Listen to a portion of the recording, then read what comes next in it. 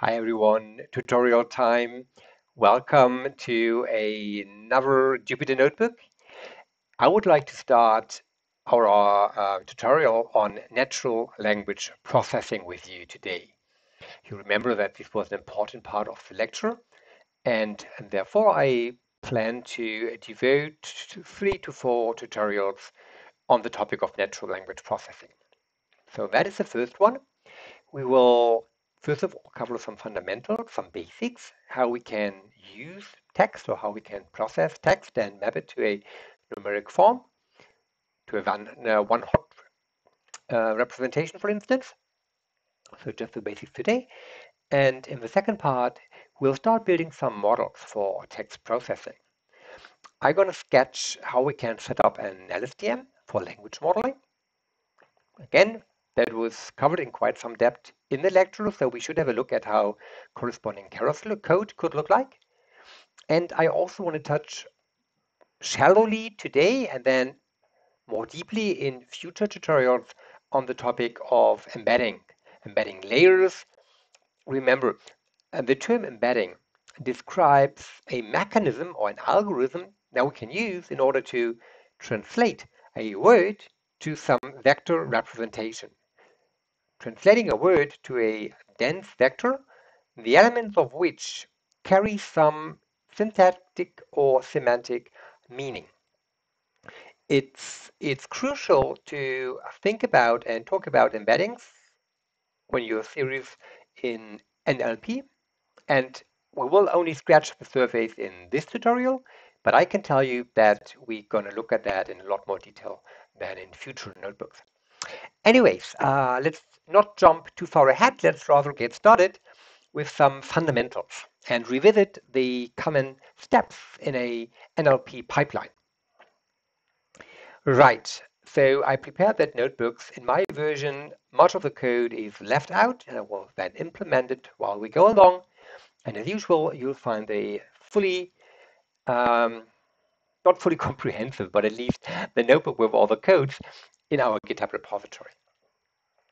For part one, I will make use of a nice library called NLTK, Natural Language Processing Toolkit.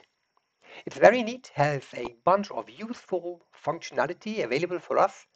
It's particularly useful to interact with several dictionaries that matter in the scope of NLP, and this is why I picked it.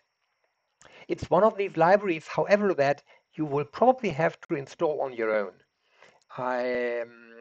Unless they change something, it's not part of the Anaconda Python distribution. And with Colab, well, to be honest, I don't remember whether it's by default installed on Colab or not, but at least some of you will have to install that. And when you install that, well, best is to run a little web search because you need to install the library, and then using that library, you can download a bunch of additional functionality such as dictionaries. It will not install or download everything that is available by default. That would just be too much. I'm sketching some code here. I can just import the library. Import NLTK. For me, this will work because my machine is readily set up. You might have to install it. And when you do so, then after installing the NLTK toolkit, NLTK library, you will have to run these commands here, nltk.download, and then you can download some dictionaries or, in general, additional functionality. And today we'll use these bits here. We need a library or a dictionary to handle stop words. That's punct. Stop words, punctuations. Sorry, we need that bit. And well, there's a brief part on WordNet, so I'd also download the WordNet dictionary. Anyways, that's setting up the infrastructure. Obviously, we also need some text. Here's my piece of text, very tiny, just one famous quote. Hope no need to quote is put here. Well, should you not be familiar with that, just run a Google search and it will shed some light on what famous book that is coming from. If you don't care, no matter, no problem. We just need a bunch of text. And now that we've got that, now that we have a long string consisting of several sentences, each of which consists of several words, we can start playing with that. And normally, the first task that we perform is to tokenize our text, splitting it up into bunches. And we'll split it up into words, which is maybe the most intuitive way of handling text, processing it at the word level. And to do that, we'll make use of some NLTK functionality. So it's a fairly rich library. It might take a little while to get used to it. Hopefully, here and in the following tutorials, we'll sketch most of the functions that you really need in your day-to-day work so that you don't have a hard time with that. So word tokenize is always pain with me and trying to multitask. I either can type or I can speak, but I have difficulties doing both at the same time. Right. Different tokenizers are supported by NLTK. We use the word tokenizer, and if everything goes well, that should split up our words into individual tokens, our long string into individual tokens, but obviously NLTK, here we go. So it's as easy as that. One function, if you know where to find it, as always, the right function is available for us somewhere. We have split it up at the word level. You might wonder, how is that achieved? Actually, well, there are certain rules how that's done. Obviously, using the blanks in between the text. You will note, however, look at that bit here.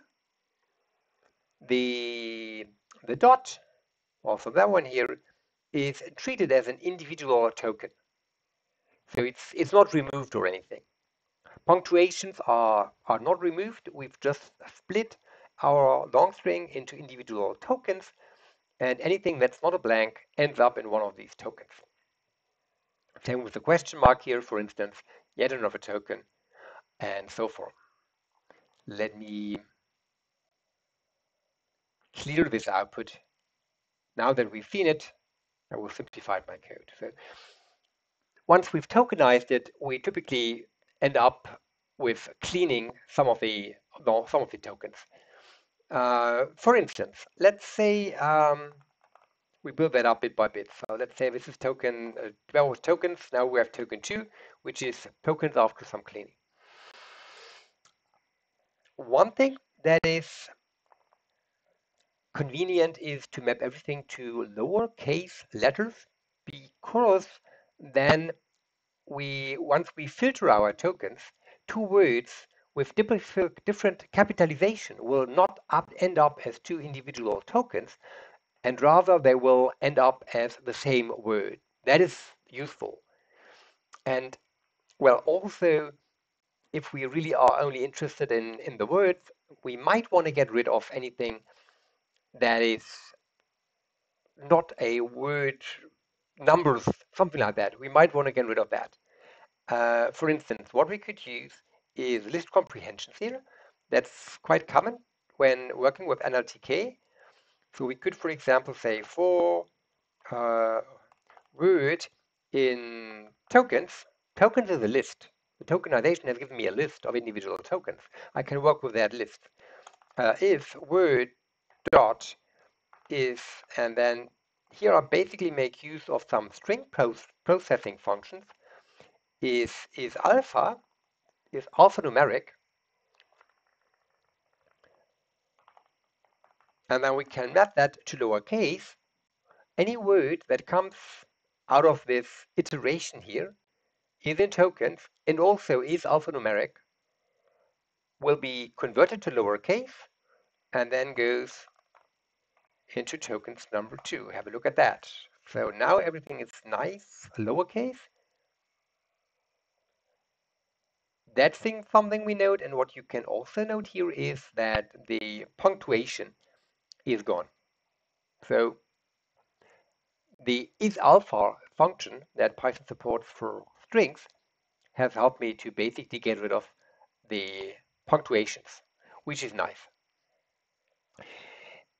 And normally, you can spend quite some time on doing this cleaning with real data. If you gather some data from the web, maybe using web scraping, and then you want to process this data, building some nice NLP models, you will find yourself spending quite a lot of time on cleaning the text.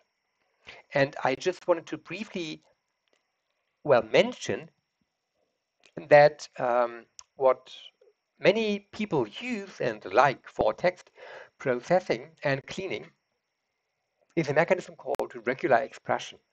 And honestly, you might not have heard about it, and that is not a reason to criticize you. It's a very computer science thing, maybe. Or, well, if you have done some web programming, then you'll probably know what regular expressions are about. But otherwise, not sure why you should or would know that. Essentially, that's a family of functions for text processing. We all know from Words or Google Docs or whatever is your favorite text processing software, text editor, you know this function where you can search text, or you can search and replace text, right? And imagine something like that, but a lot more powerful. What I mean by more powerful, if you say you write a document in Word and you want to search your text, you can key in the start of the word you're looking for and then get results. But that's pretty much it. What you could not do, for example, is with Word defining a search pattern. Say you want to search your text for all the email addresses that it contains. Well, we do know that a valid email address has some clearly defined format.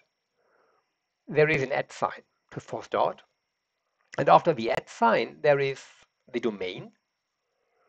And then in front of the domain, well, there is some sort of name, but there are clearly defined rules of what is a feasible name and what is not. For instance, certain special characters may not be used in email.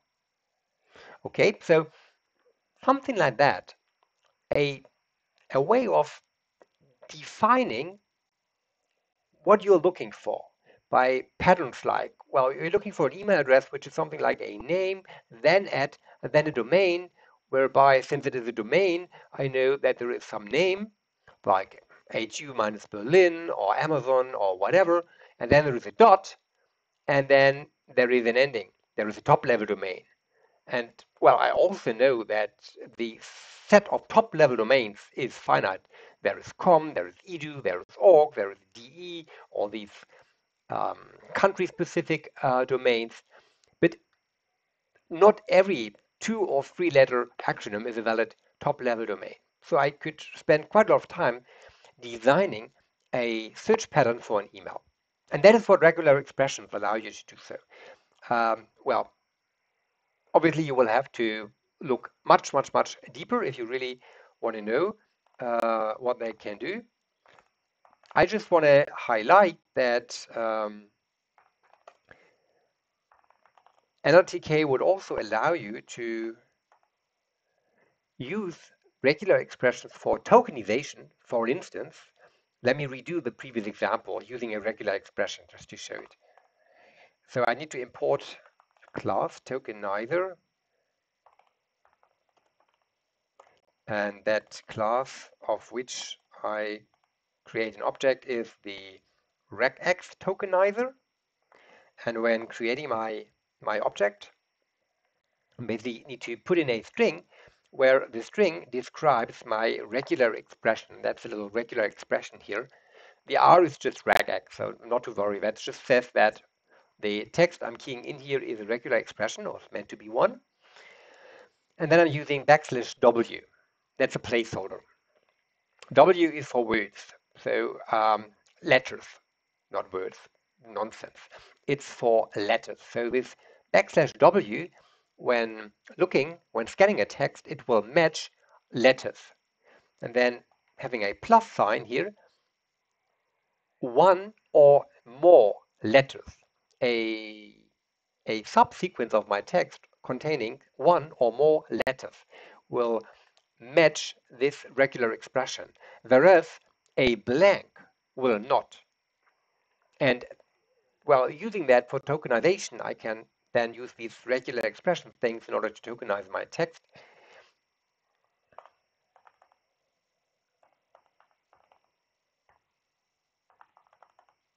So we use the tokenize functions, we put in our initial text, which, well, I convert to lowercase once again. Well, I don't store the result because it's supposed to be the same one. That was a little excursion, to be really honest, but if NLP is your thing, then you have to know about regular expressions. So now at least you have heard about it.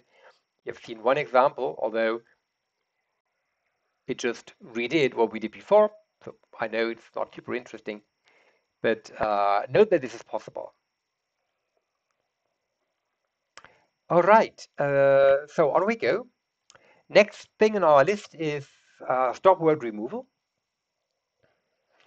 We use some more NLTK function. There is obviously a functionality to handle stop words. Oops, typo, sorry about that.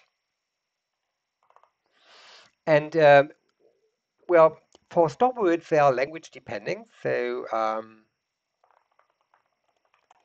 I need to specify which one I want, stop words. For instance, we can say that we are interested in a list of English stop words, or stop words in the English language. Let's see, yeah. And then you get this list here. And if you scroll along, you see, but it's pretty comprehensive. Bunch of stop words. Pretty much everything you could think of is in here. That's nice. And just looking at the output in detail, you see, okay, that's actually a list. If you don't believe me, obviously I can prove my point. Here we are, it's a list. Meaning that if that is a list, it's just standard data structure in Python we can use, or we can do everything we can do with lists. We can iterate them, and also we could, well, augment them actually quite easily. Let's say a word you would like to add. Well, it's a little bit debatable. Really, the list of stop words is quite comprehensive, so it probably does not miss out a real and actual stop word.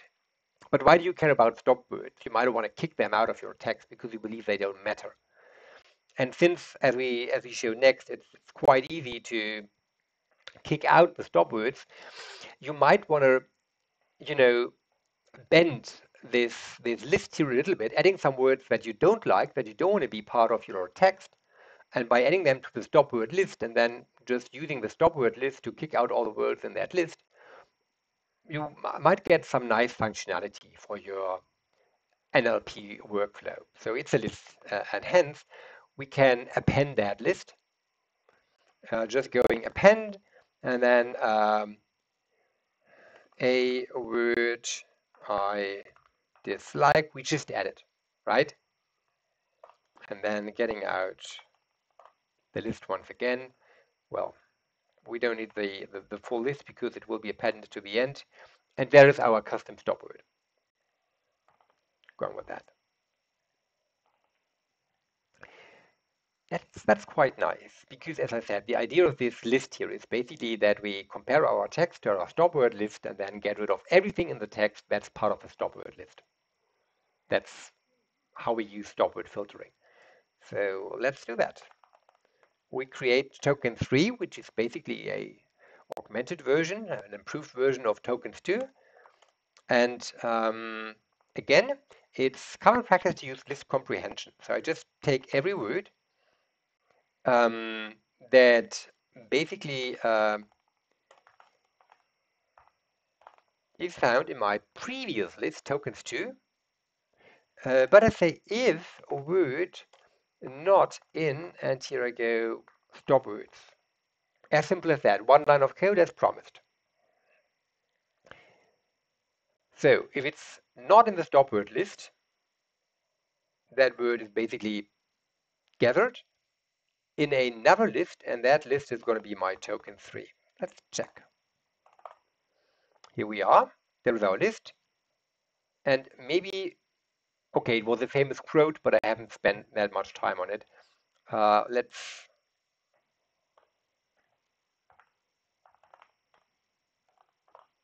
compare. So our text, I wonder if I have been changed in the night. And you see, I wondered, I is gone. If I had been changed, it's all gone. I wonder and changed is what remained from the very first sentence.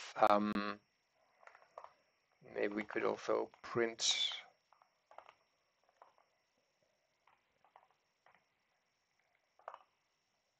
I wonder if I, let's get some more, have been.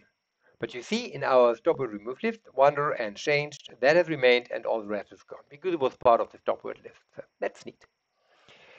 Good, good, good. Making good progress here. Clear output. Go on. Next thing. Punctuations gone. Stop words gone. How much tokens do we have left?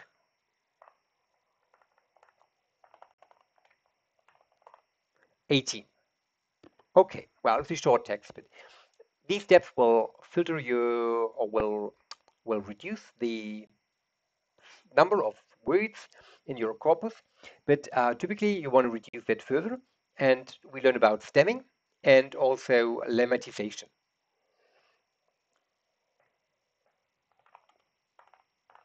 I was probably planning to delete this code here. Sorry for that. From NLTK, we need some more functionality. From .stem, import, and well, you might remember that if you want to reduce a word to its dictionary form, which is what lemmatization is about, you need a dictionary, obviously. It's more advanced than stemming, where you just cut off the last n letters, essentially, from a word. That's easy. You can do that without any dictionary. Well, there are some more into stemming. I'm simplifying things, but anyways, for lemmatization, you will need a dictionary underneath. And this is why we were downloading this WordNet dictionary earlier on. It allows us to now use the WordNet lemmatizer. And with that, we can basically, well, let me try out, let me show you how that works. You see the code below already. You can use that by invoking the lemmatizer. Lemmatize.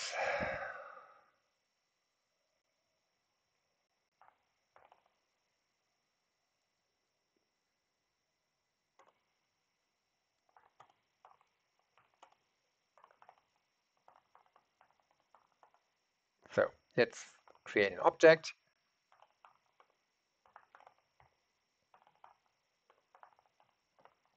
We can lemmatize a word. Let's say the word gone.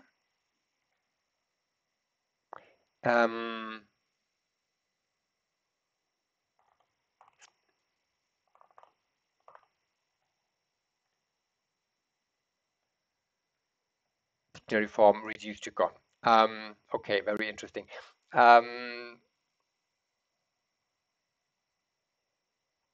Let's say we use stripes. It's better. Okay, so the dictionary form of stripes, according to the lemmatizer, is stripe.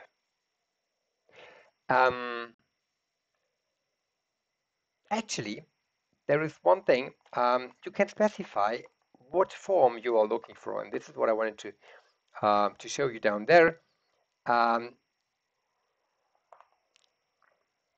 If we are looking for that as a noun, we specify that with this argument pos here. But we could also say, no, actually, we want a different form. We want the verb form. And then you see how the result is different. Now we have the result strip. So that option we've got. and need to make a choice when lemmatizing our words. Here's my code to finally get the next list of tokens. I'm using both versions here, chaining them with an intermediate step. And now we have further reduced our text to that list here, where every word is mapped to its dictionary form. I also included a little example here for stemming, which works in the same way. You just create a stemmer class, maybe that of Porter. You use a Porter stemmer. You create an object. That object gives you the function stem, and then you stem all the words that also exemplify that. And here you see the difference. So wonder is wonder, but change is chung, and night is night. Let is let, think, get, mourn. Morning, sustained. In here, the lemmatization, but here we've got mourn. Remember, differ. Well, differ hasn't changed. Well, it was different, so it did change. You see the difference. And well, what I was trying to basically get at, you also see the code here. Okay, now we have basically completed this basic NLP pipeline. We have a bunch of words or a bunch of tokens mapped to their dictionary form. We have already taken out stop words that we believe to not contribute to whatever we want to do with this text. We can now proceed with mapping that to numeric format. And I left this little bit of code in here. That shows you how you can do that using functionality of scikit-learn. Keras also provides us with some nice functions to deal with text. Well, they perform similar tasks, so it doesn't matter too much which one you like better. We use the label encoder and the one-hot encoder. You've seen them before, you maybe remember that. Both very useful for text data.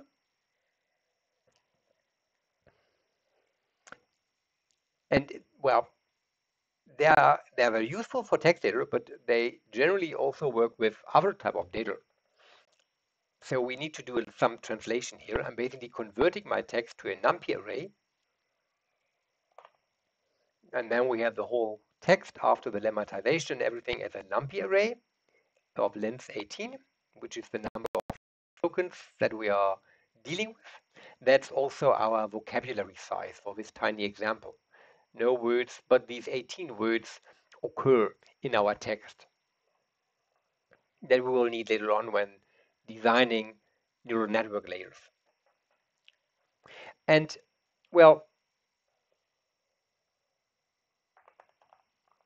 it's the same type of approach. Now, if we want to use the functionality that we just imported, we need to create an object, label encoder,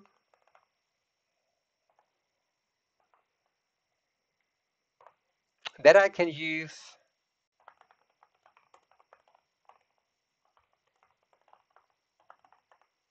in order to map my tokens to integers. That's the purpose of this label encoder. We need to fit that. Fit and transform.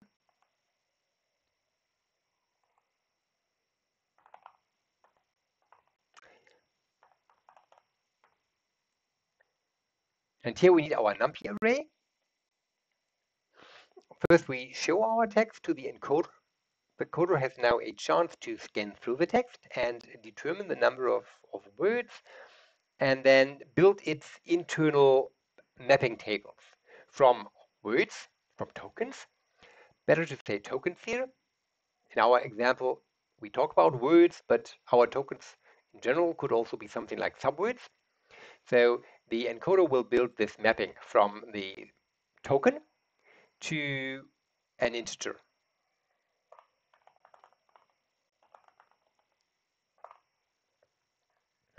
And this is what we get as a result. Well, just a bunch of integers. And well, with these, we can then proceed and build our one-hot encoding for individual words. Currently, well, as you can see, this is just the integer representation in order to map that to one-hot vectors, which are typically the input to NLP models.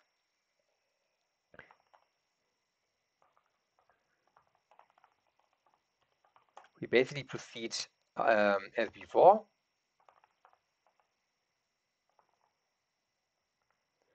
For the one-hot encoder, we can specify whether we want the one-hot means that we get vectors, the majority of elements of which are 0. That's the notion of one-hot, right? And well, it's actually more efficient to store that in a sparse format. I'll show you. Well, it's probably best if I just show you the result. Encode it.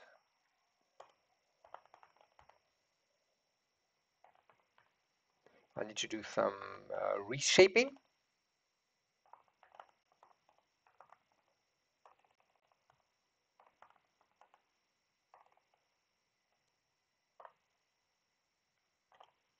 Why do I? What about this reshaping? Well,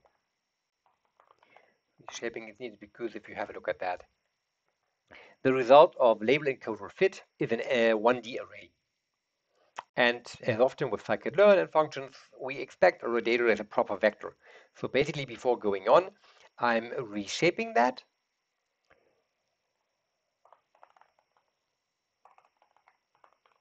So that I have a proper vector. You've seen that before.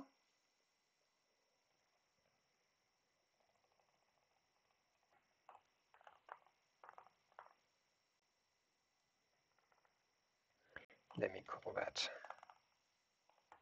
Later on, I left some code in the notebook, so I have to make sure that the names of my variables match what I have already programmed in the later part of the tutorial. This is why I'm looking a little bit at the variable names here. So one hot encoder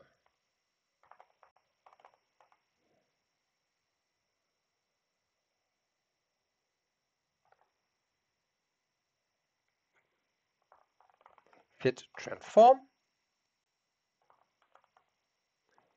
and we are feeding it this just reshaped array of our tokens and their integer representation.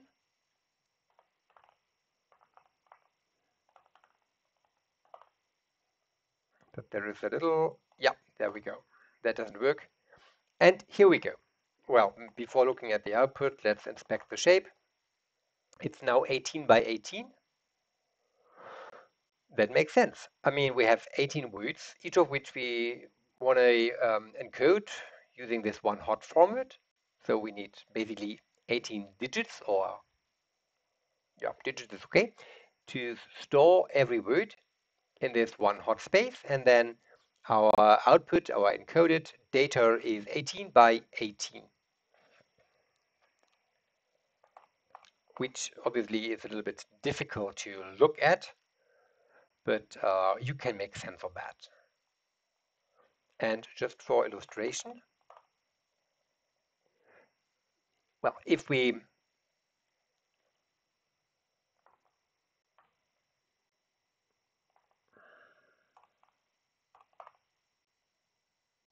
well, we don't really get the output natively, but basically what the sparsity attribute here, or argument, is about is that, going back once more, if you look at this data here, it's absolutely unneeded to store all these zeros, which are numbers.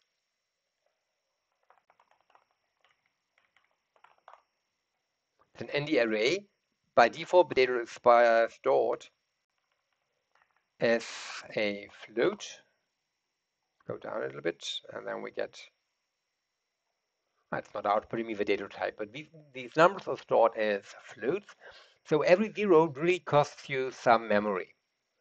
And then the sparse encoding, where you just store the position where the single one in this vector is available, is a lot more efficient. But we will not make use of that. First of all, any subsequent function that you plan to use has to support sparse data. That's a thing to consider. And well, personally, also for the tutorial, I like the data to be well, easy to look at. And this one hot matrix is still reasonably easy to look at. We also looked at some individual words here. So let's skip that bit and rather move on with the LSTM. Now that we have our, our data ready and encoded, we have this one hot matrix here. That's basically our X, our data. And we could try to use that data and put it in an LSTM model for language modeling. That's the next part in this tutorial. That's my goal. And remember, in a language model, the point is that we have a model, we feed it with text, and the model predicts the next word in the sequence. The word that follows the word we put in. We put one word into the language model, and it tells us, okay, so the next word is going to be this or that. It's yeah, that's basically what language models do. And well, LSTM is a popular choice for building language model, or at least it used to be a popular choice for building language models. And then RNN, you know how they work. We take a sequence of text, maybe 3 or 4 or 5 words. That is our token sequence. And then we feed that token sequence one by one into the LSTM. It will compute a hidden state.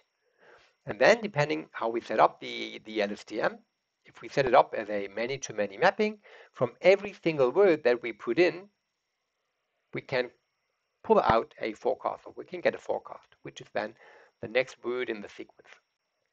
And that is language modeling. And I just copy-pasted the helper functions we were using earlier on to take my data and turn that into a language modeling format, in a format suitable for language modeling. Well, conveniently, this function, create data set, is really the same that I was using earlier in order to build me input data for time series forecasting. There, we also created data that had some value xt at time point t, a value at time point t as the target, and then used independent variables xt minus 1, xt minus 2, xt minus 3, xt minus window size plus 1 as input. And that's the same type of data I need for language modeling. So the function is not new to you. And then if I make it a choice how long my window is, how long my sequences are that I'm going to put into the LSTM. I'm using time steps equal to 3 here. So basically I'm saying I want to give the model 3 words, and then it should predict me the next word. After seeing 3 words, give me the next one. My context window, to call it like that, is 3 tokens. I'll give the LSTM 3 tokens and ask it what's the next token in that sequence. Okay, so we're invoking the function create dataset with this time steps equal to 3. And we put in our one hot encoded matrix or data. Let's run that. And here's the resulting data that we get. We have capital X, which is, well, the 3 is easy. That's just the number of time steps. The 18, as you might remember, is the size of our vocabulary. We have very small vocabulary. We are dealing with just 18 words, very little, 18. Which means that every one hot vector has 18 dimensions. One is a 1, and then with these 18 element vector, I can one-hot encode every word in my tiny vocabulary, if that makes sense. And to represent 3 of these one-hot encoded words, my second dimension here, my second axis, in that tuple is 3, and the 15, that's just the number of samples that I have in my data set. We had these 18 tokens, but we said that we consider a window of size 3, so I need at least 3 tokens in order to be able to predict a next one, in order to get something like a target token for my language model. So I am losing 3 elements, and that is why we end up with 15 samples. If we change that, so we have a slightly larger text window that we show to our language model, then the number of samples further reduces. And same if we give our model a shorter window. Well, that's not very exciting, and it's also not new, so let's move on. And then this is basically the data we put into our model. That's one input sequence. This is how the input sequences to our LSTM look like. Vectors of 18 elements, the majority of which is 0 and 1 is none, and 3 of these. And the output is also a one-hot vector, which is the next word coming after these 3 words. I will not set up my LSTM as a many-to-many mapping.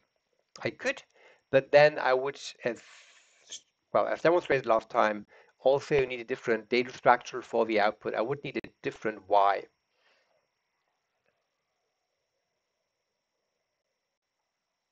My mice is behaving somewhat funny. All right. So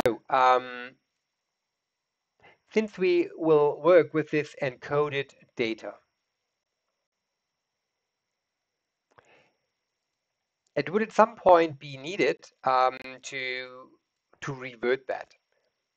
Getting from the, for example, we might want to know afterwards, after the LSTM gives us one prediction, we might want to know which word it predicted to occur. So let's have a quick look at how we can do the decoding from the one-hot vectors back to the original words. And well, if I have, let's say I have the third target we had, which is this, and let's say I want to know which word actually is that here. What word is this? Well, the first thing I need to do is I need to get the index of my word, because this is how we did the encoding from words to integer indices to one-hot vectors.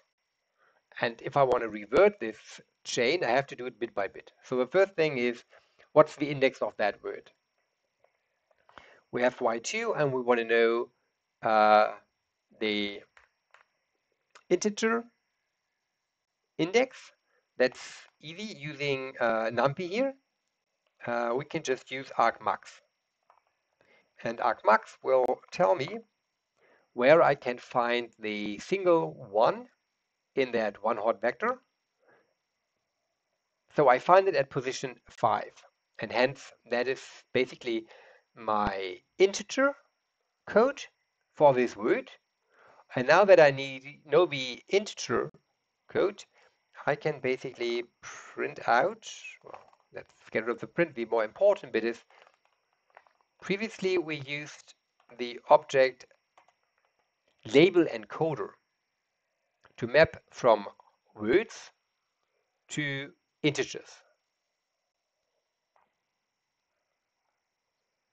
To be on the safe side, let's have a quick look before we continue here. Let's check once again how we did it. We had the label encoder, We fitted it in our tokens, and then we got an encoded text, which was the sequence of integers, one number for every unique word. And from that, we developed our one-hot encoding.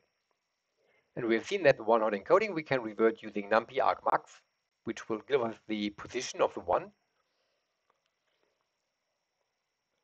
For example, in our list here, note the second element has the integer 2. And if you look carefully, you see that in our one-hot matrix, the second element, which is this, also has the single non-zero entry at position 2.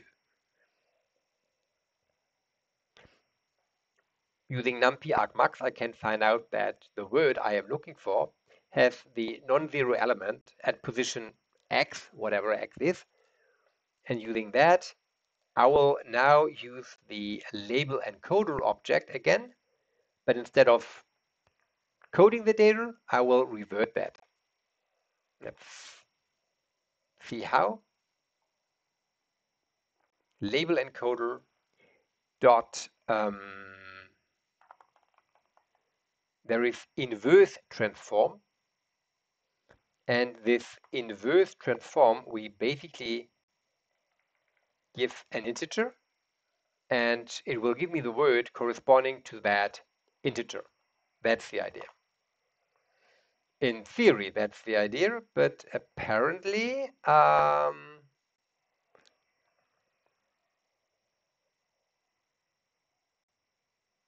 bad input shape. Let me have a quick look. Okay, so you see that the parameter that is expected is a numpy array of shape samples. And that's not really what I gave to the function, but I think it will suffice if I just wrap that up in an array here.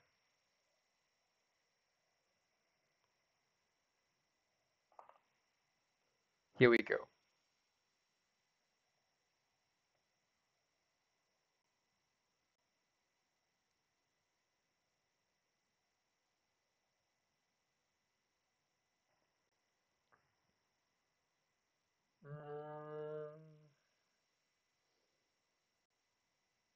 Not entirely happy with that.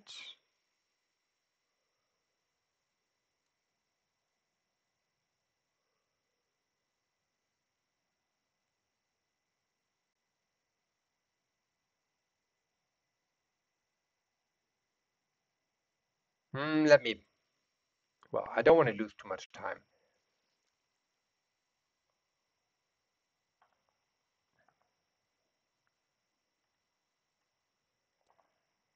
Let me copy paste some code from the solution. Somehow I managed to do something wrong in this bit here.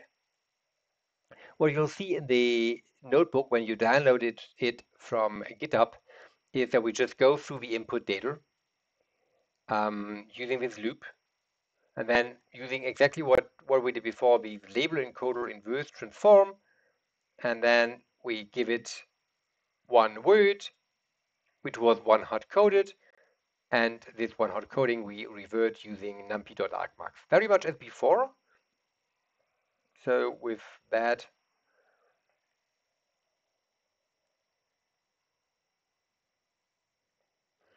obviously I am not willing to give up.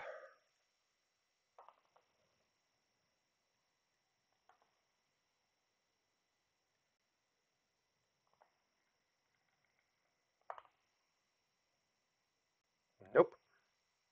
I need to look at that. Anyways.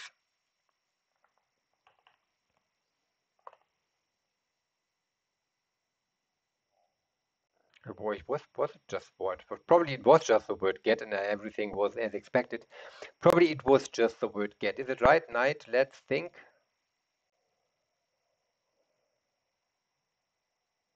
Could be. Could be that the word I was looking for actually was get. I didn't check before. Probably it was. Anyways, yeah, as I wrote here, look at that. It is hard to think of text as vectors and matrices. I agree. You'll soon get used to it. As you could see, I am still in the process of doing this. Um, but I think you got the idea. We have this chain of coding from words to integers to one hot. And whenever we want to know what word some code really maps to, we need to undo this chain bit by bit. So from one hot to integer to word. That is what inverse transform combined with numpy argmax allow us to do. But I was promising you some LSTM, so let's try to build up our LSTM language model.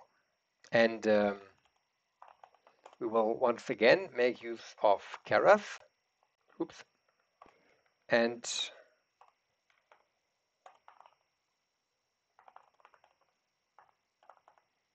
as before, we need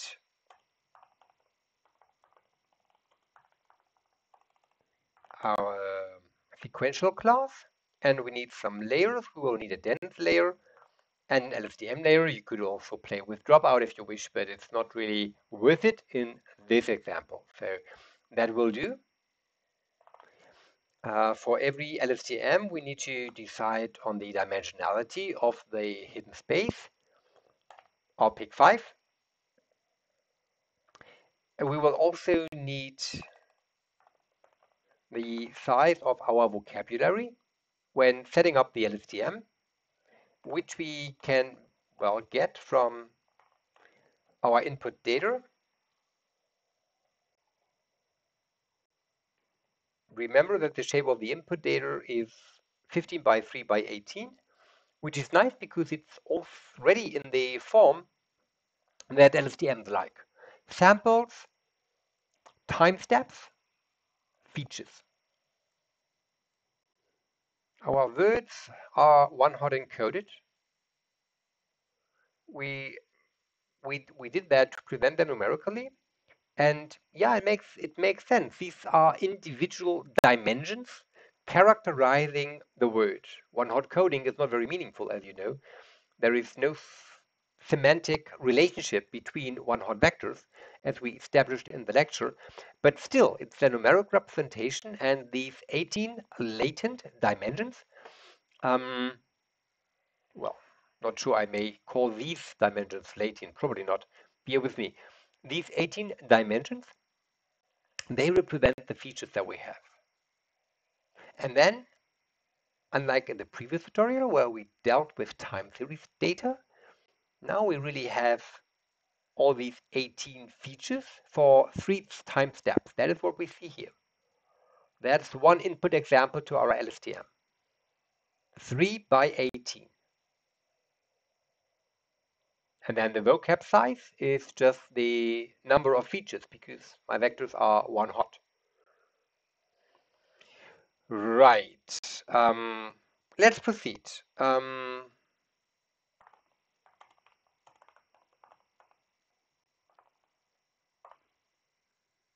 We first of all create an object of this class sequential, and to that we then add layers.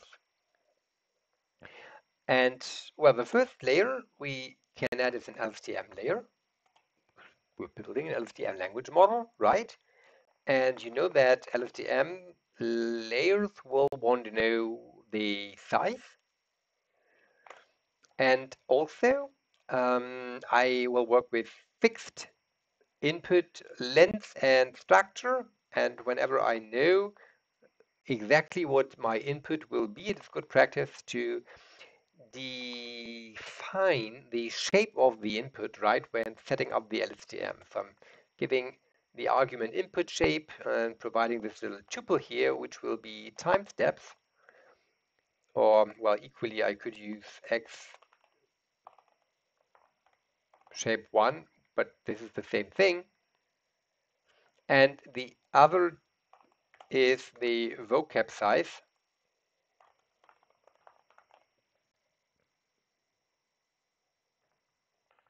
Or maybe let me make my code a little nicer. steps and vocab size, so then I should also put time steps here, and everything is clear. Doesn't that sound wonderful? Okay, let me check. Well, it looks good. We specify our input shape, the number of hidden units, that should do. And then, well, the next layer that we add to our model, that's going to be a dense layer because we're almost done. We just have one hidden LSTM layer to keep things simple. And that dense layer, we need the vocab size again. Vocab size, yeah. And because that is our output dimension. In a language model, we trying to produce the probability distribution over words, and we have as many words as the number of words we've got is defined by our vocabulary. And this is why I use vocab size also as a dimension of my output layer, this dense layer. And what do we use as activation function for a language model? And since we want a probability distribution, the choice clearly is softmax. And that is my model. Let me see whether this works. We just compile that. And we need loss, where we use, oh no, in Keras it's called categorical cross entropy. Optimizer, we use our good friend Adam. And metrics, in addition to the loss, we can use accuracy as our performance metric so that we get also accuracy statistics as the output when training our LSTM. That may be useful.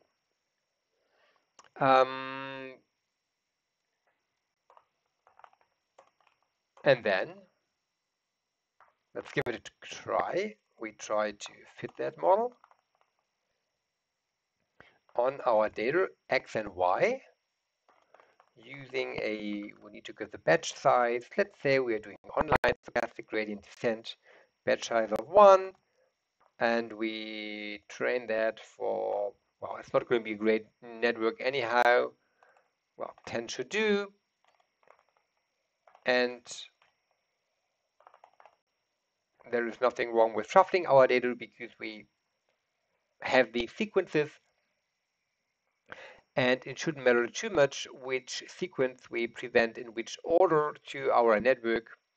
It's all about predicting the next word from the input sequences of length 3 token.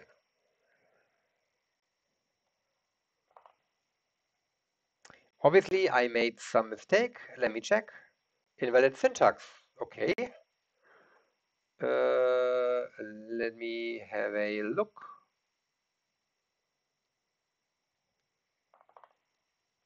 Okay, I'm doing it bit by bit in order to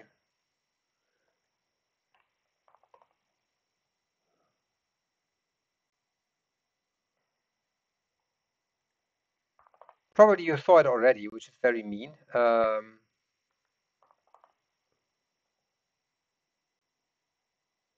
Seriously.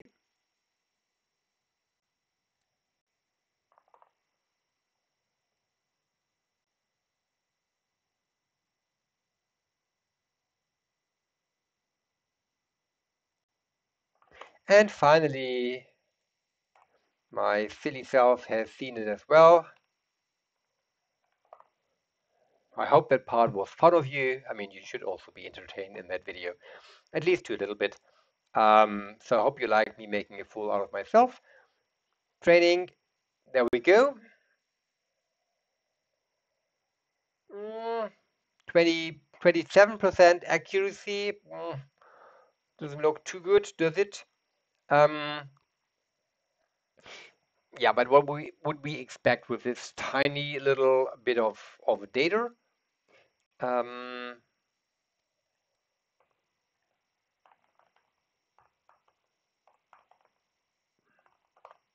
let's have a look at our model. So, oops, come on, mice.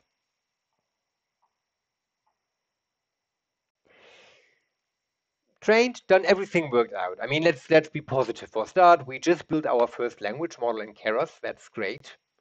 And the example was tiny, but that doesn't matter. We could play with different configurations of the LSTM. We can pimp the LSTM, probably making it deeper by stacking some LSTM layers on top of that. Much more importantly, we can assemble a much bigger data set where X and Y are a lot bigger than that. But that's really what we need in order to build our language model, which is, well, pretty amazing, I think, how easy that was. And I left some code here that demonstrates us some predictions. Let's say we predict the last three words in our text. So I'm going back to my matrix X, which has all the data, and then I'm pulling out the last three sequences and trying to create a density plot over my prediction, just to get a feeling for, well, if I give it these three tokens, the LSTM will predict me the next word in the sequence, and more specifically, it will deliver me a density distribution over words. So basically in that bit here, I'm taking a look at this density, and I thereafter extract the three most probable words using NumPy arc sort. So it will sort the predictions in Y hat. Well, maybe let's take it bit by bit. Let's split that up here. And first of all, create our density plot. There we go. These are the densities over our words in the vocabulary. Okay, looks a bit like a density, but not so special. Maybe one more. Let's look at our forecast. It's maybe more interesting. And here we go.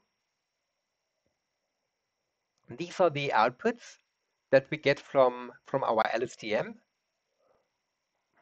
Obviously a matrix, and we can count the elements and to end up with a number of 18.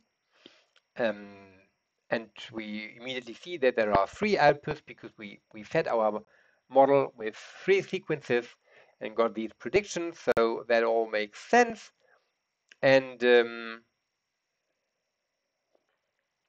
I was also trying to extract what are the most probable words that the LSTM produced for a given input word. So this is this bit here, creating this dictionary Y with the actual target, label encoder, inverse transform. We've seen that above. We basically revert the encoding for the last three words in our sequence. And the predictions for these words we're gonna fill up in this little for loop here. So maybe for the first start only,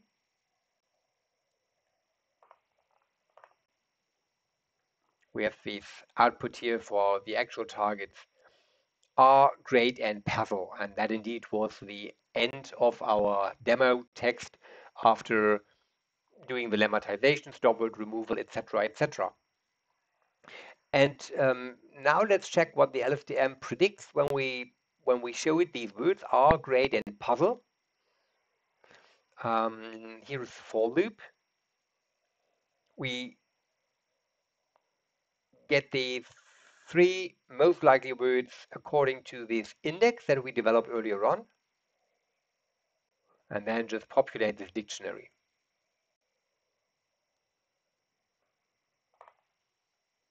So for R, we get predictions with decreasing probability: morning, feel, and world, feel, puzzle, and morning, puzzle, feel, and little. While the true sequence was our great puzzle. So on the positive side, if we feed the network the word great, then at least we get a reasonably high probability forecast for the next word being the word puzzle, which actually is true. It's a tiny toy example. You wouldn't expect any good result.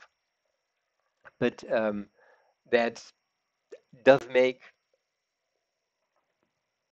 sense. It's maybe already an overstatement, but you see that you get at least forecasts for likely words. And by the way, maybe a little takeaway here is that if you think about it from this toy example, you give the LSTM one word, you ask it to produce a probability distribution over words, and you get a probability distribution. Here we are pulling out only the top 3 words. If you think about it, in these probability distributions, several words might be on the edge. I mean, here, for instance, these 2 words pretty much get the same probability. And that might be the case reasonably often, that there are some words that are likely. And what this teaches us is that if we want to build a model that generates language, we should be a bit careful of whether this model should really, after giving a probability distribution over words, use only the most probable word as forecast, as next word in the sentence that this model is to create. And what models for language generation do to be smarter at this point is they don't only go for the most likely word, next word, morning, feel, and puzzle. Rather, they would consider a set of probable words and then sort of build up a tree. What if I output morning as the next word in my sequence? How would the probability distribution then look like for the next word after morning? And how would it look like if I use in my output text the word feel? And then in the next round, let my network predict the most likely next word if the current word is feel. If you're interested in language generation and want to look a little bit at the output side of deep neural networks and how they can be used for language generation with RNN, you already know a lot. Have a look for beam search. That's the algorithm that's commonly used here in order to be a bit smarter than just using the most probable word as the next word when you want to generate some language. Good. But we really did well. We developed our first language model. Let's bring up the summary again and just as a little exercise to deepen our LSTM expertise, try to make some sense out of these 588 parameters that we find in total. And in one of the last tutorials, I basically left you with the task to make sense out of these summary outputs and work out the number of parameters. We can try doing that. Well, first of all, the 108, that is fairly simple, I believe, because we have an output dimension of size 18, right?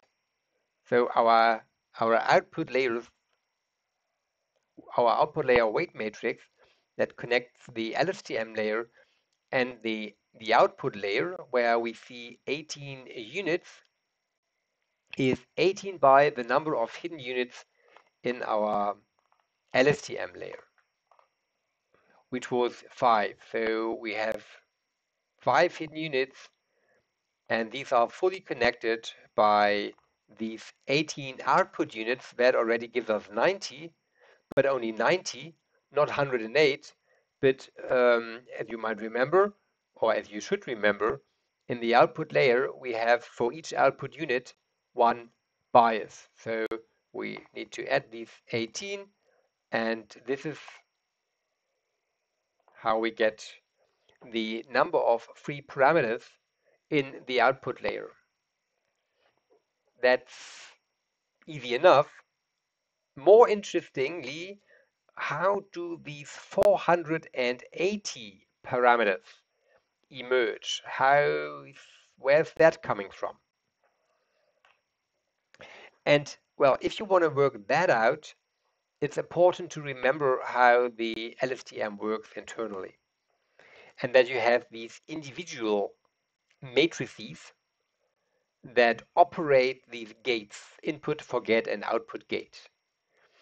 And also we've got the cell state and the parameters that we need for that bit.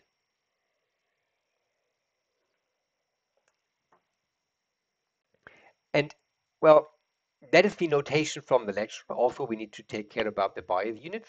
That's the notation that we made use of in the lecture. And if you wanna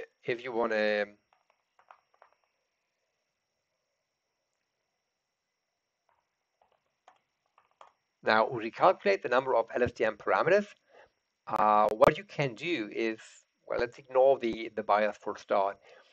We basically have our vocabulary size, which is 18, and we have that times the number of hidden units, which is NB hidden in my code. That's basically from the input onto the hidden layer. That's this bit. And in addition, that's this bit xt times wxi, for instance. And also we've got the weights for the hidden layer transitions, which is basically 18 square.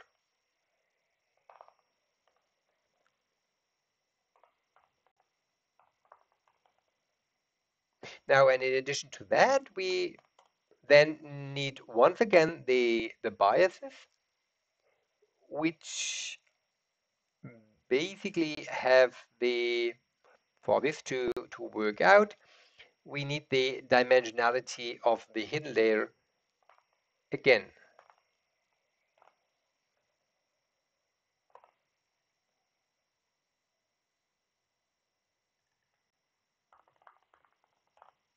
Sorry about that, that's NB hidden.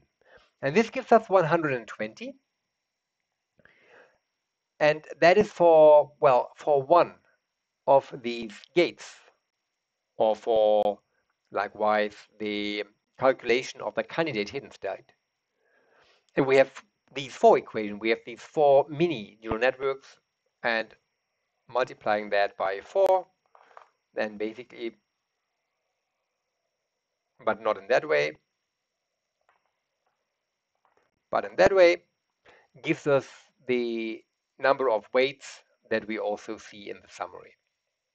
Well, that was obviously not connected to NLP, but I was promising you in the last tutorial that we will have a look at how to recalculate these parameters, so at least I wanted to make up for that. And it's useful to do these exercises to really remind us how LSTMs work. They are still quite new, and now we're looking at Keras, and we have this LSTM layer, and that might make us, or the complexities that we have here might make us forget the part of the lecture. So that is why I think it's a good idea to also revisit that a little bit.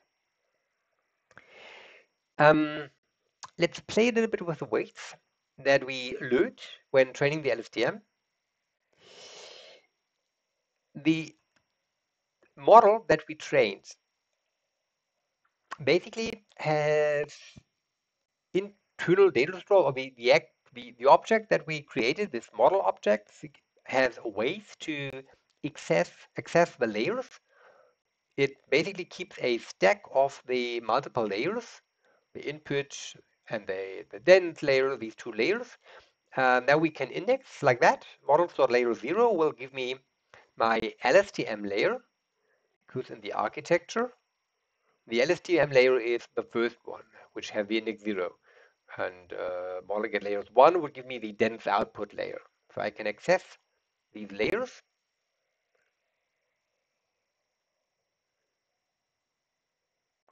And then use get weights. That gives me some weights. Let's run that code here. Okay, so the result of that is a multi-dimensional data structure. We have more specifically, we have 3 tuples. And each of these tuples, which actually is an array, has dimension 18 by 20, 5 by 20, and 20 by 1. And it's, well, we can actually make sense out of these numbers. The 5 is the number of hidden units that we have, for instance, and then 5 times that gives us 20, and 18 is the vocabulary size. So these numbers do make some sense, or do ring a bell already.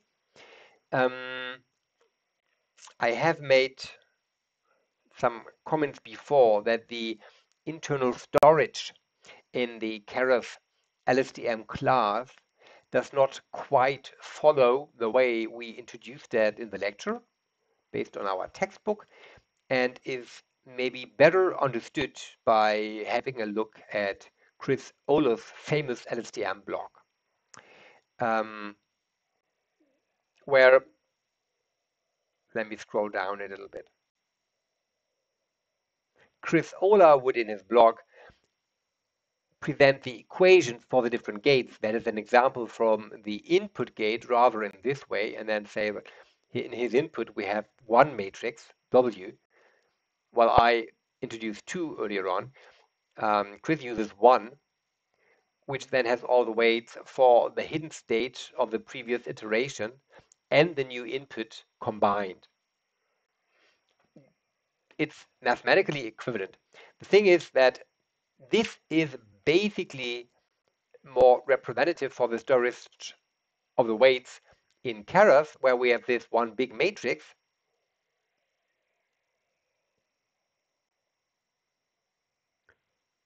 And then that 4 times, this is how we arrive at this, well, 4 times 4 by 5 is this 20, and 18 is the vocabulary size.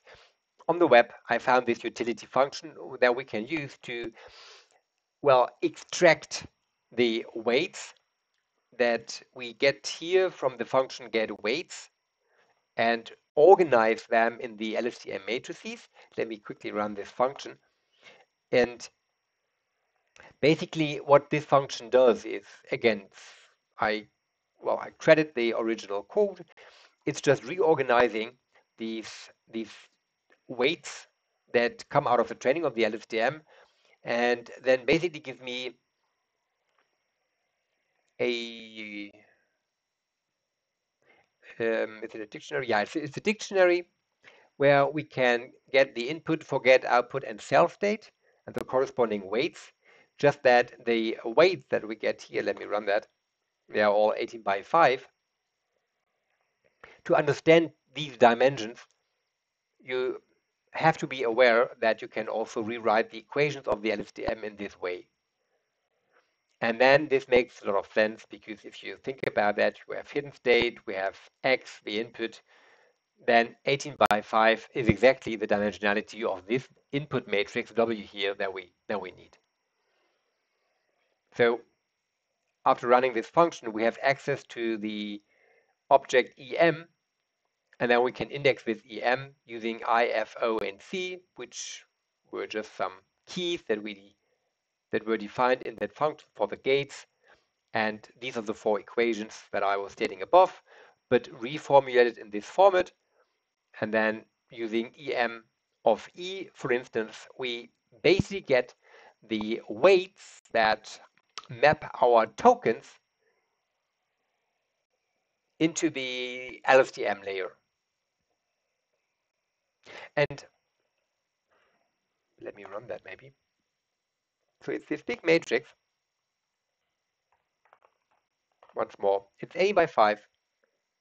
And what I wanted to highlight here is that actually that already is an embedding matrix.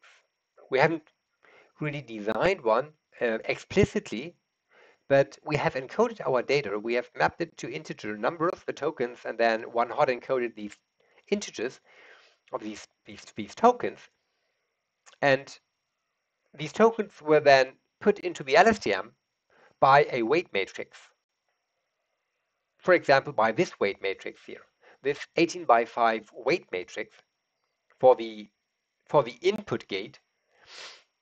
And in that regard, this matrix, what it does is really it does map tokens to a vector representation, words that were just one hot encoded to a dense representation of 5 numbers. We have for each, that is the 18 here, we have for each of the input words here, the 5-dimensional embedding. That is what this big matrix is about. Or we have I should say, we have embedding, because for the other gates, the matrices have the same shape, 18 by 5, same for the others, and they also take the input and map it into the LSTM. And we can consider that an embedding matrix. So we can play with that. For example, I'm just creating a word think here, which is part of my vocabulary. If you go back, revisit the famous quote that we're using here, think is part of the text, and I encode the word think in my internal mapping table from words to integers. That is the 16th element with an index of 15, and then this 15, after reshaping that, I can dummy code it. Then I get the one hot representation of the word think, and then I can simulate what is going to happen if I put that word think in this one hot representation into my LSTM, or what happens at the input gate. And well, that's nothing but computing the dot product between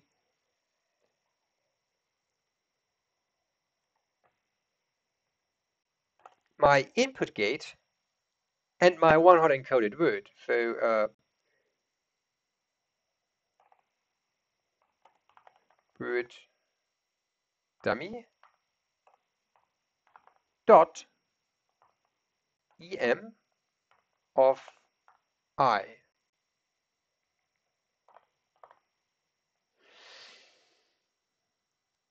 And there is my embedding. I just learned an embedding of the word think with this tiny little toy example. Fair enough, the embedding is not going to be very powerful, but that really is our first embedding. And it's very hard to see, but if we look at the weights once again and compare that to the embedding that we calculated here with the dot product, then you might notice something. Clearly not by looking at the big matrix here, 18 by 5, but if you try to think what we did, and we dummy encoded the word think, and then we calculate the dot product. So it was, let me check. So it was this 118 dot product with the 18 by 5 matrix to obtain this 1.5 result, but the input was 100 coded. Long story short, we just copied one row of our embedding matrix. And previously I was showing you in my mapping from words, tokens to integers, think is word number 16. So that is the third to last bit. And indeed, if you now look at that, here you go. That is the word think. It's exactly the same as we result or entry that we also get here from calculating the dot product, which is maybe reassuring in that what we are doing here, despite not having much data, does make some sense, and we can redo that. we have our embedding matrix here, or an embedding matrix here. And one thing for the last part of the tutorial that I want to highlight is that this approach, one hot coding the word, and then learning the weights in the input layer as part of the training, it is feasible, but it's not very efficient, because that is really what's going to happen when we input text into our neural network. These dot products are going to be calculated, which is not a problem in our tiny example. In general, however, if the vocabulary size is large, then we are calculating, and also if the hidden dimension is large, we are calculating some reasonably high dimensional dot products here, although all we do is basically just looking up one row or column from a matrix. That can be done much more efficiently. And in the last bit, I just want to, well, remember embeddings, but I trust that you followed the lecture carefully enough to remember what embeddings are. Keras has specific layers for this purpose that work more efficient than just inputting the text. And that's what the reminder of the tutorial essentially does. So just to remind ourselves, embedding means mapping words to vectors. And in terms of the desiderata, we would like these vectors that we embed or learn as part of the learning the embedding matrix. We would like these vectors to exhibit some patterns, like facilitating these mathematical operations where we compute vector similarity differences. Also, the famous king minus man plus woman equals queen example from Word to Vec, you will certainly remember. And our tiny example was not enough to learn embedding vectors that are this powerful. But it's getting there, yet the way we use them is not very efficient. Better practice would be to have an embedding layer that takes care of mapping the input tokens, one-hot encoded words, into the neural network without explicitly calculating dot products, which can be quite costly. So the last bit of the tutorial introduces you to the Keras embedding layer, which is just yet a different layer that we can use. And we can use that layer for two purposes. The first and the most important purpose is to load pre-trained word embeddings like that from Word2Vec or Gluvi. That's the important purpose. Sometimes, however, we might not want to use pre-trained embeddings and rather train our own embeddings, as we did in the previous example. Even then, it's good practice to use the embedding layer because it's more efficient due to avoiding dot product calculations where they are unneeded. Well, maybe a third use case is to start from a pre-trained embedding and fine-tune it using your own data. That is also something that the Keras embedding layer will allow you to do. So let's have a quick look in the last few minutes of this tutorial. Basically, what we are doing is we are importing a novel type of layer, which is this embedding layer here.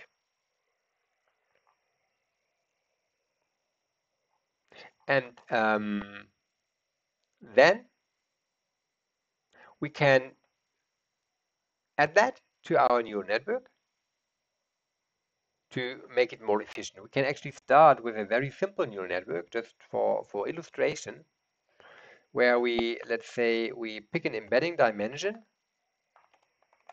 of, well, normally embedding dimensions are in the range of 100 or maybe 300, but with the little data we have, let's just pick 10. Very tiny embedding dimensions. So we map words to a 10-dimensional vector. Okay? Right. I need to run this code, otherwise it's not going to work.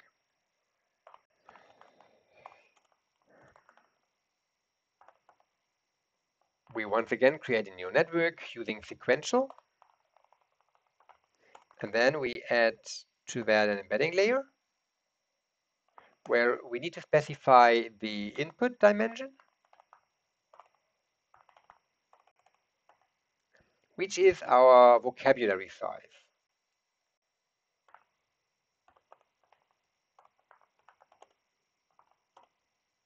Previously there was 18. No, it was defined previously. So.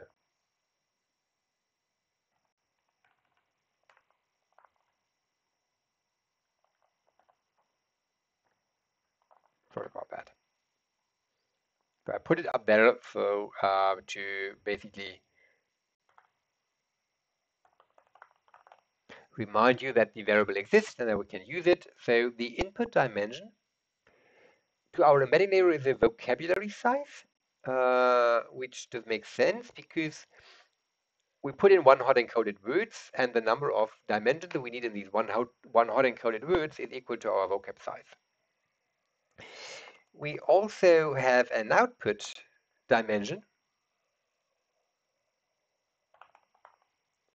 which is just our embedding dimension and under full control.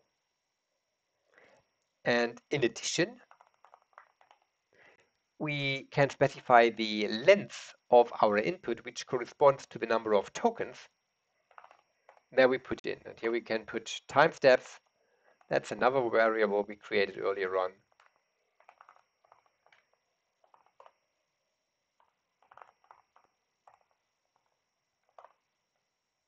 And that was equal to 3. And when specifying the model in this way, we can, I think, already ask for a little summary. Yeah, here we go.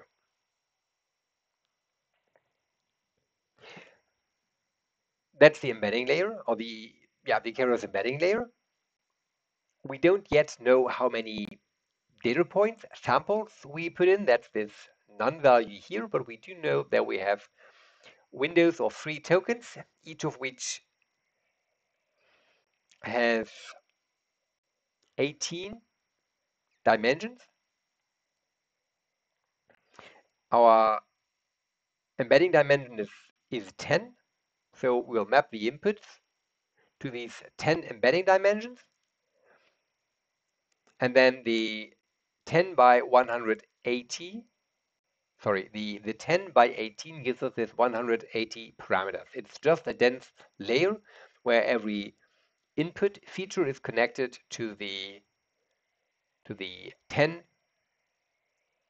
hidden nodes in our embedding layer, and then we have 10 by 18, 10 hidden units by 18 features equal to 180.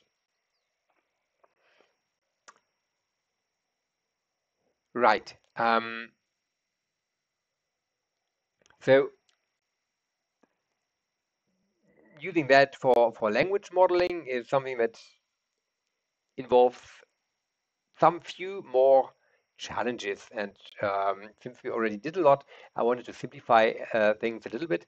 We will go away from language modeling and look at a simple text classification task. So I put this demo data in here, yet another toy data set, just some reviews, maybe comments on the lecture, or examples of very short reviews, very pretty good, very nice, never again, better than expected, etc. And if we want to predict something from these reviews, we need labels.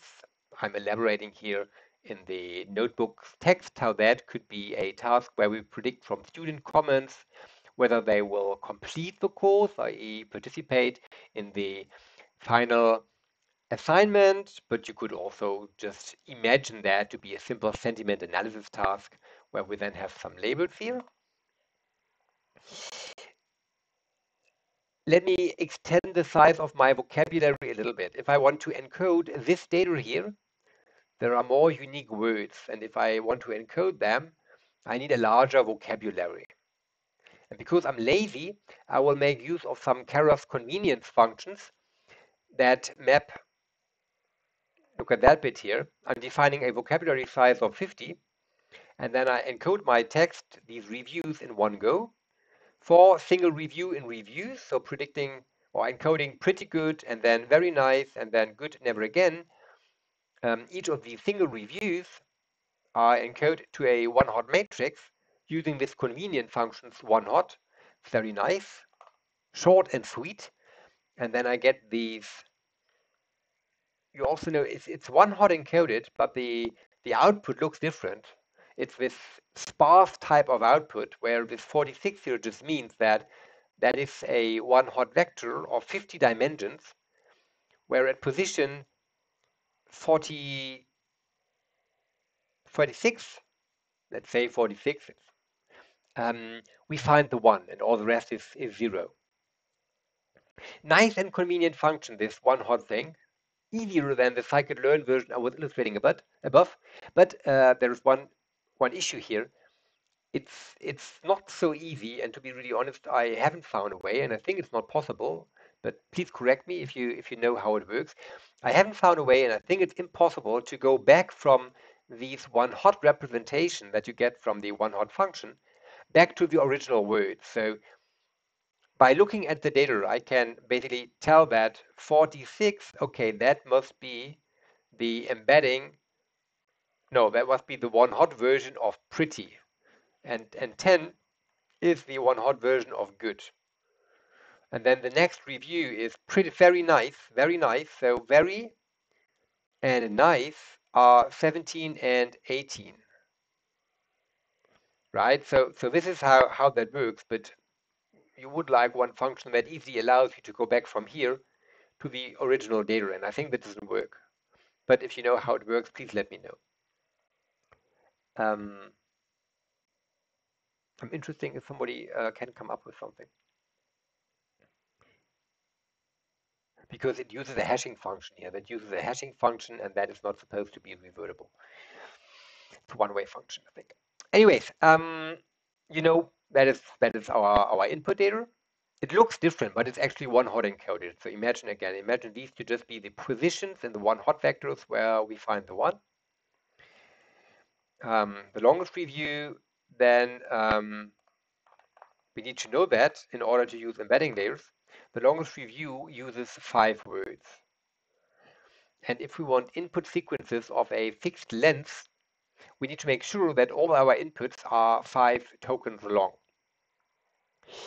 That's important. In practice, you will not be able to afford making every review as long as the longest review.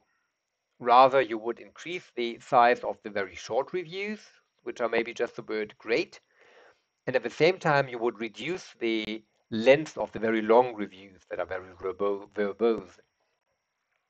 I'm illustrating padding here, which is the technique we need.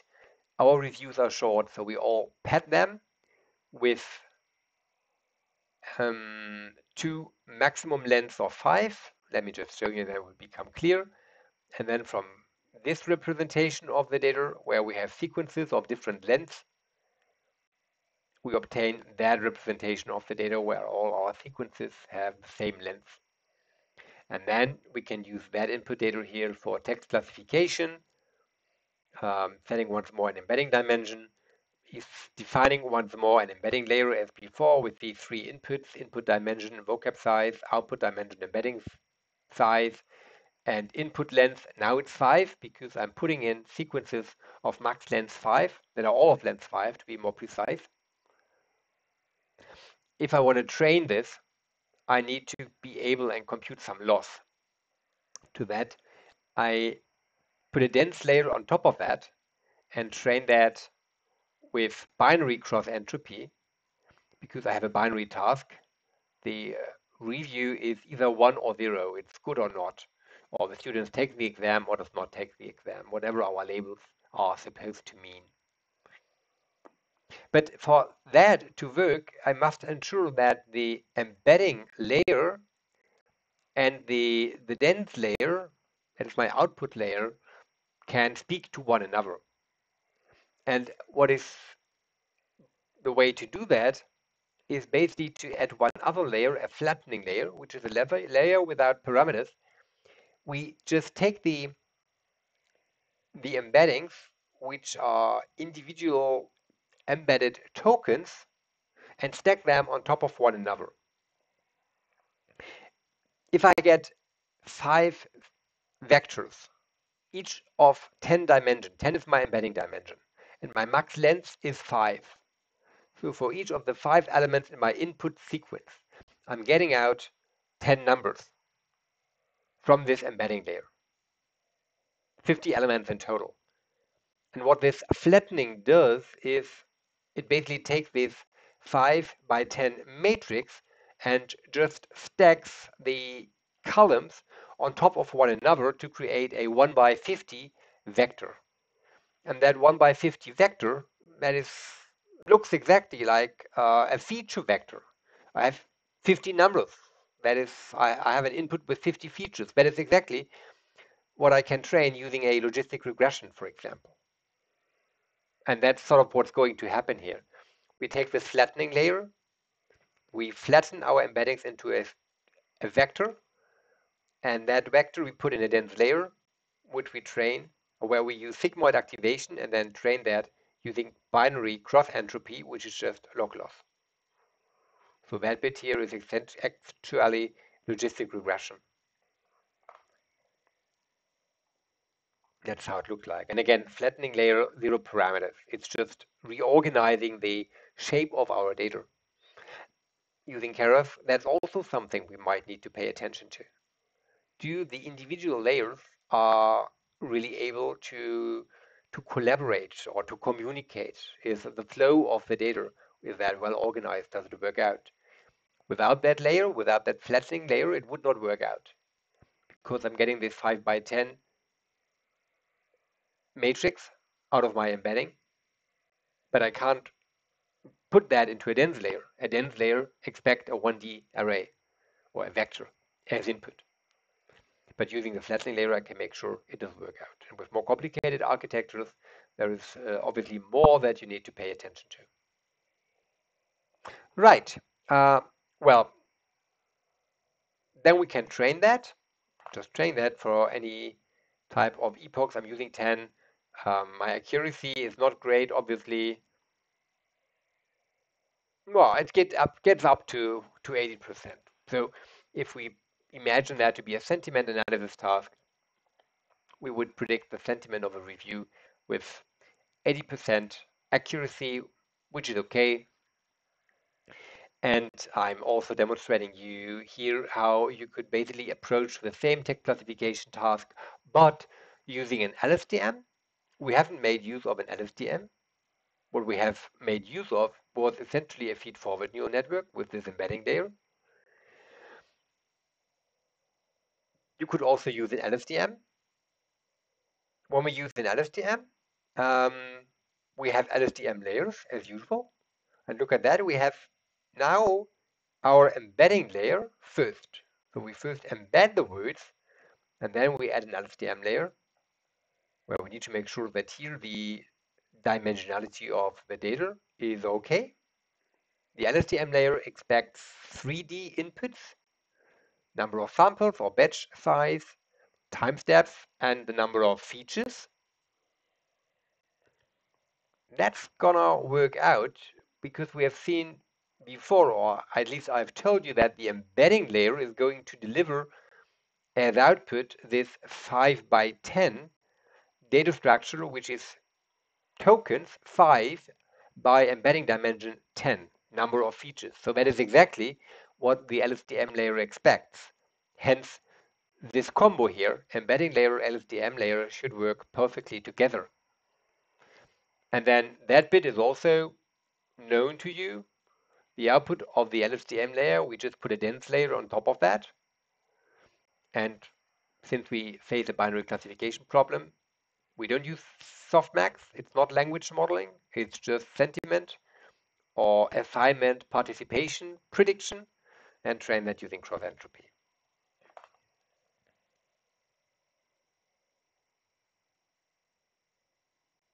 Takes a little while, also getting some warnings here. Turns out that the LSTM is not better. We could interpret that as the sequence in our tokens with this data does not carry much meaning. Thus, it might be better to just take the words individually and predict the sentiment by the presence or absence of certain trigger words, which, if you think about it, does make sense for sentiment analysis. So it's plausible that the LSTM does not so work, but anyways, every result that we produce needs to be taken with a grain of salt because we use toy data. Well, and then just some fooling around with the results, pulling out some of our word embeddings. We can do that as before. With model layers 0, I can basically get the first layer, which now in this revised LSTM is the embedding layer. And then I can get the weights of the embedding layer, where we get a list as result with only one entry. And that entry happens to be 50 by 10. 10 is, of course, our embedding dimension. And then the 50, that is the data that we put in. We have the individual words, and each of these are represented by 10 numbers. Embedding dimension is 10, and I have earlier on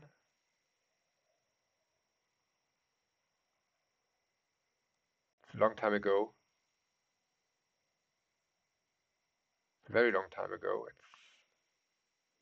but I know that I did it here.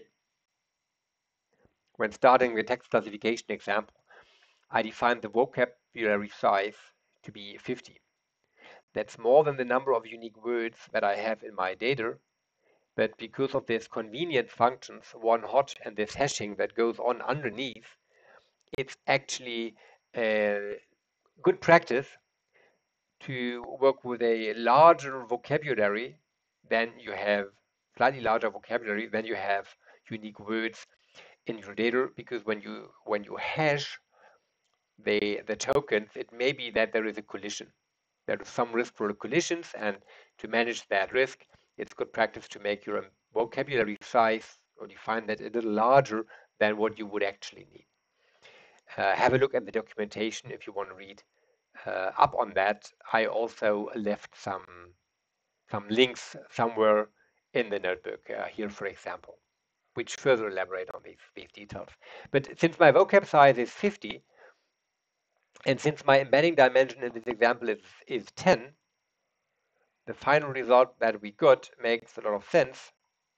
50 by 10 matrix, that is exactly our embedding matrix. Once again, for every word in our vocabulary, we have the 10 numbers that represent these words. It's embedding. And with the embedding layer of Keras, unlike with the previous, example with the LSTM and its input gate, unlike that example, the embedding layer is really able to just extract the embedding of the word whenever it comes in its one-hot form and does not calculate the dot product. Therefore, the embedding layer is more efficient, which is a reason why if you want to embed a word or generally tokens before putting them into a neural network, best practice is to use an embedding layer, even if that is not strictly necessary from a conceptual or mathematical point of view, as we've seen earlier on. Much more efficient and clearly the best practice to do so. And with this, I want to complete this tutorial here on the foundations of NLP, the standard operations like stemming, like stop word removal, etc. We went through that. You have seen NLTK and how you can use that to work with your text data.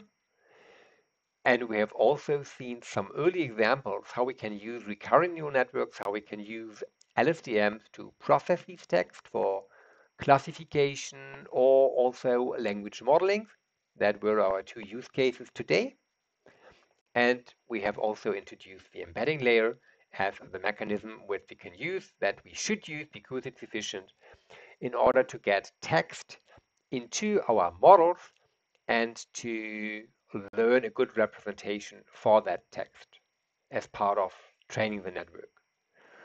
Or else, as we will soon in the future, to use pre-trained embeddings when we download one. So, right, thank you very much for your attention. I hope you enjoyed this tutorial, and please stay tuned for some more tutorials on NLP.